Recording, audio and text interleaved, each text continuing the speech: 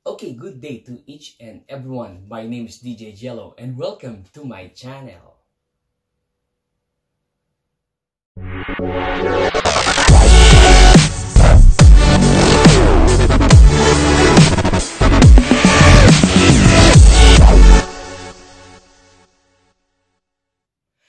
Okay, in this video we're going to unbox the Numark DJ2GO2 Touch.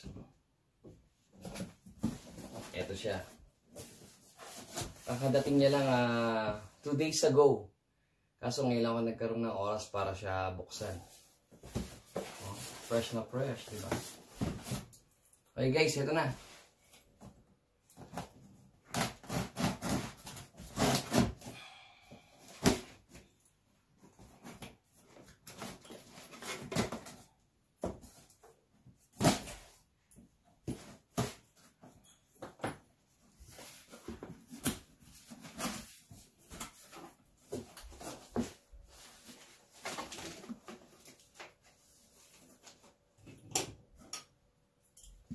May laman pang mga dito ko na order to sa Amazon Japan.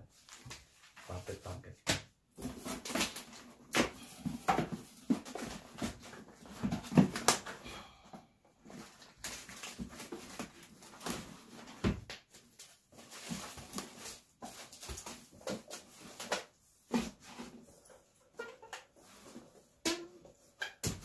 Ito.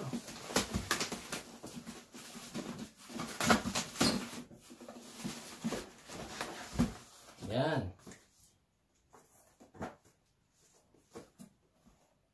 Numark DJ2GO2 Touch. Aha!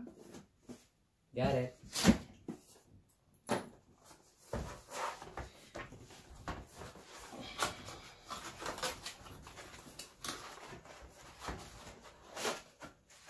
Ang laman,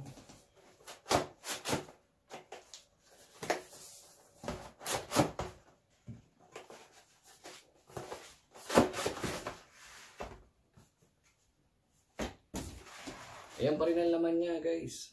Yung sa Numark DJ2GO2, yung nauna na previous model, lumabas siya ng 2017. Ito naman ngayong year na to, 2020, January. Ayan pa rin laman niya. Stickers. Tapos yung free software. Pag online ka lang, tapos sundan mo lang yung 4 steps dito para ma-download mo yung Serato DJ Lite.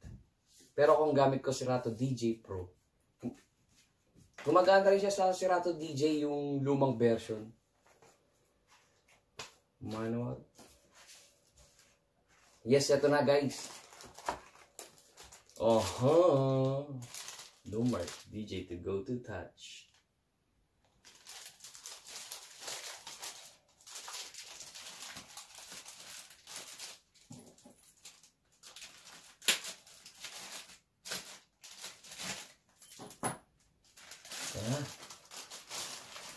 Wow.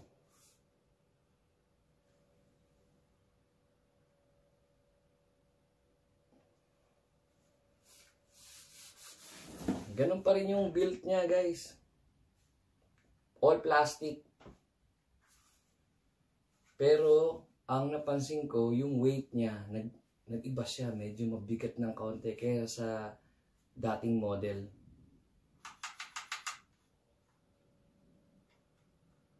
Ito ang pinaka Ito nga pala yung pocket DJ controller with capacitive touch jog wheels.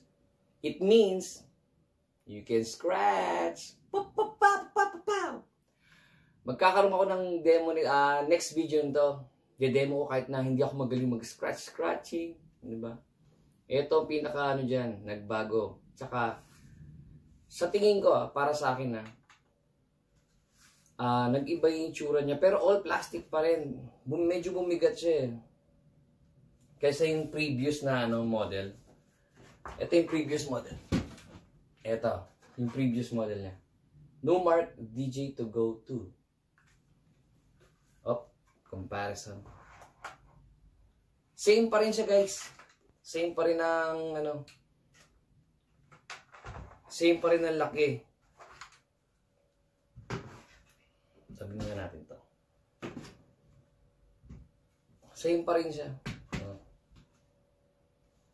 Yung weight, mas mabigat yung Numark DJ2GO2 Touch. Itong bago, mas mabigat siya.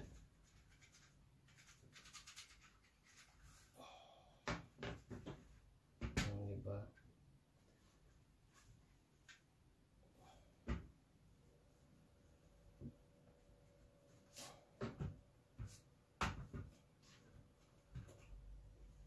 Ilapit natin yung camera. Okay guys, malapit na tayo ngayon. Ito, ilapit ko na yung cam. Ito yung Numark DJ2GO2 Touch Year 2020. Ito naman yung dating Numark DJ2GO2 2017 siya lumabas. Yung sukat nila parehong-pareho pa rin. Wala pa rin pinagbago. Halos talagang parehong-pareho talaga. Parehong-pareho sila. Ayan. Para wala talagang daya. Makikita nyo guys. Pareho-pareho. Ayan. Yung weight niya lang nagkaiba.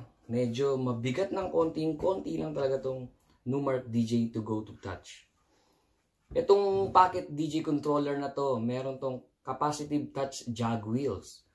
Na kapag mix na rito, nakapag scratch ka rito kahit na tumutugtog siya. Itong 2017, hindi ka makakapag-scratch dito. Maliban lang kung nagpe-play to, tapos ito naka-stop. Yan, makakapag-ano ka. Pero kung i-scratch mo siya, na nagpe-play, hindi siya gagana. Ito, gumagana na siya. Kahit na nagpe-play na, kahit pag in-scratch mo siya, sasama pa rin siya. Tsaka yung feel nito maganda. Kaysa rito, parang plastic. Ito, plastic siya, pero ibang klase. Parang mas maganda. Nga pala, nabili ko to dito sa Japan ng Kyuseng yen o 9,000 yen. In Philippine peso. Pag ngayon mo times sa 46, ang sa peso to is 4,130. Yan. Medyo mura-mura pa, di ba? Ang laman, ang kasama pa rin sa laman sa loob ng box. Ito pa rin.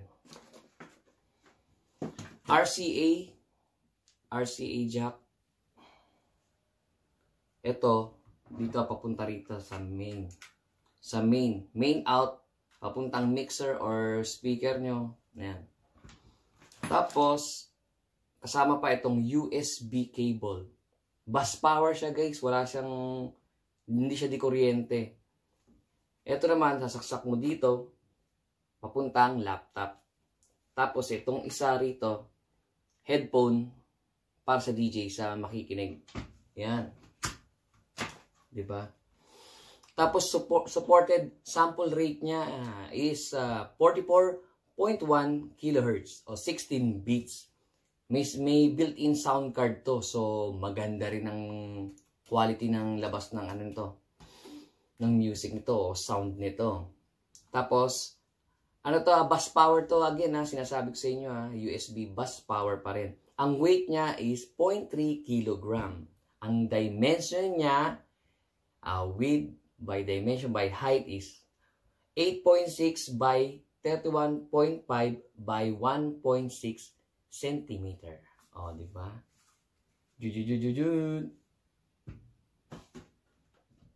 Okay guys, if you like this video, just give me a thumbs up, subscribe to my channel, and hit the notification bell for future video upload.